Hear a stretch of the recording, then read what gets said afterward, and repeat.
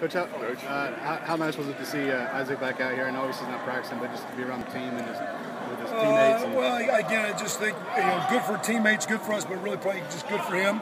I know I always talk about us wanting to get back to normal, and again, because we didn't know for sure till yesterday.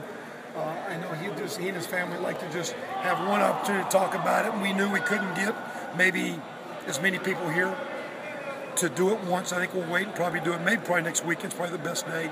But again, glad to have him back. He said he was able to stay up with his work. Looks good. We're going to just break the team down there, and we'll look forward to having a good week and getting him back home. And what do you see in terms of assessing the progress so far, especially today with the scrimmage? There's some, it's typical. Some things, some good and bad. I saw some. I see a lot of things defensively I like in a lot of things, but I don't see it in some consistency yet. I don't see it in some groups. I see some individual play, some guys more physical showing up in some individual, but taking that consistently to the scrimmage field or in the first drive or second drive, third drive. The one offense really started playing really good today. I thought we tried to get some run game going. And we saw, I thought Miles Graham, for a young guy, ran well. We didn't do a ton of D'Angelo ran well. We're trying to bring those tight ends along. I thought both quarterbacks were pretty good. Our defense showed some things and made some plays, but they're a little inconsistent. I know they're going to be, which I like. I think they're going to be very disappointed, but I like where they're at, and I think they got a lot of growth to do. But I think they're going to see a lot of things they like and a lot of things to build on. I guess elaborate on that from the defensive standpoint. Like, what do you like in terms of what the alignment's doing for them, what other stuff's doing? What's the positives you're taking? And again, I don't think if we know for sure that we're playing as fast or as confident, but I think they're grasping some of the concepts of how to relate.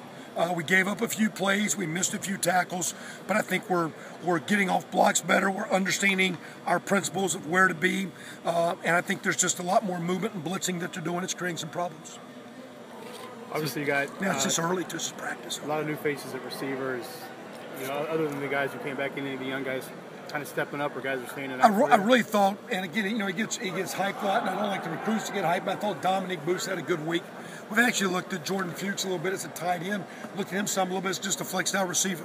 To have a bigger body out there, he's 23, 25 pounds, and he runs as fast as our receivers. And not that we're going to move him, but to maybe teach him some hybridness, because he is very athletic, and I do like. Casaro's not even practicing. You would think he might be our first tight end.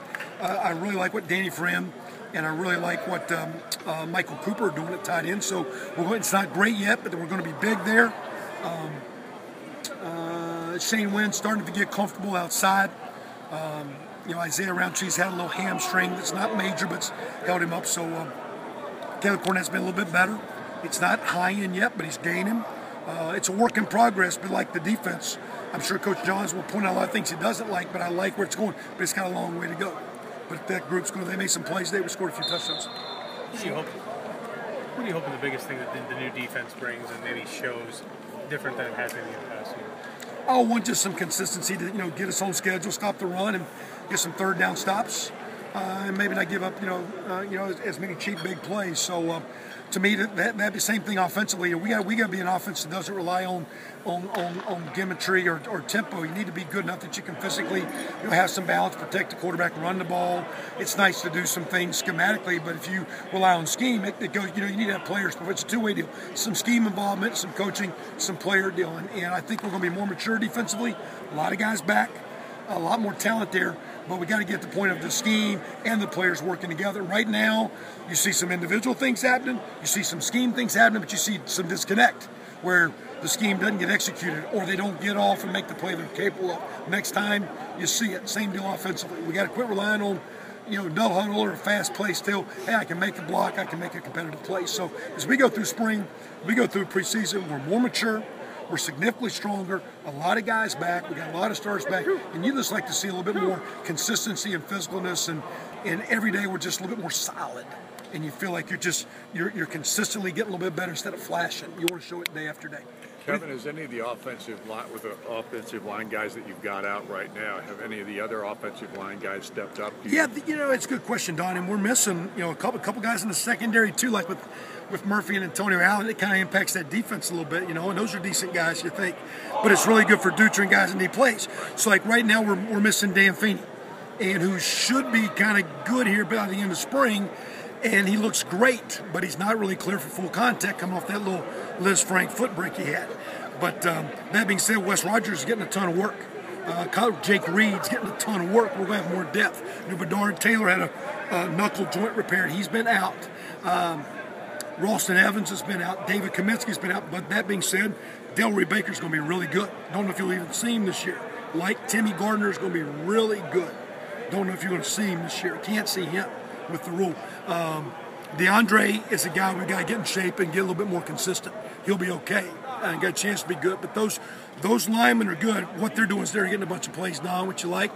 I hope it doesn't bite us on the back end because Kaminsky and Ralston and Feeney are missing the works that they need. But they are mature. They are 400-pound benchers. They are grown men. And hopefully we'll have some, a solid O-line. What do you think the alignment does for just a linebacking core in terms of just the kind of the angles that they play from now, and just what do you feel like kind of changes for them? And do you think it's more comfortable?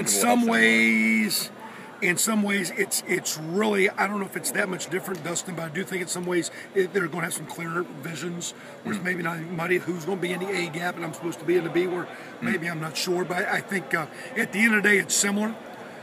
But I think from the way it's going, the understanding and what and because they're all now even older, even though it's new, they're all older. They're not thinking as much about playing hard because they're just physically more mature. Right. So they got a little bit more self-confidence. They can concentrate more on the scheme. Last year, you're worried about yourself and the scheme. So now guys like Clyde, who had a nice pick six down here, and TJ and Marcus Oliver, they're self-confident because they're grown and strong and mature. So now they can focus more on the scheme. So it's probably a combination of not just the scheme, but those guys just being 1 year older. Even though it's a new scheme, they're just more grown men. It's going to help us. Well, what do you see about a guy like Mangieri standing up? And how does that suit him? And how have you seen the alignment suit the defensive front personnel? Again, I don't know if it's radically different. As much as he's just in a position where he can come off the edge, he can be a drop player if you need him to be. He can be a guy involved with defensive movements and twists and slants and whatnot. So, but I think he and Zach Shaw, and that's where Dave Kenny's out with a little light concussion today, which shouldn't be a big deal. That's where those three guys are playing right now. It's kind of a rush. It's kind of an athletic end or a big backer. Right. Is what it is. So it's kind of that hybrid deal. And then you've got a guy like Flo Harden and Clyde Newton, who are both running backs and safeties. They're playing kind of that I'm halfway back or halfway safety. And it kind of fits those guys in a good way. Do you think it fits like Latham and Big Ralph and Richardson, some of those guys? To me, they're kind of just hitting the gaps you're supposed to. So whether you're lined up on the tackle and hitting into the guard or line up on the tackle and hitting out into the end, you're either an A-gap player, a B-gap player, a C-gap player. So I would say they probably like it because I think they feel they're getting on the edge of the blocker instead of more down the middle. Because when you're attacking an offensive player, when you attack the whole man, you play to his advantage. You want to work edges, still staying in your gaps. So I would say in time, again, they're still learning, but they're doing good. I'll let you get with those guys. Thanks. Have a good one, Masters.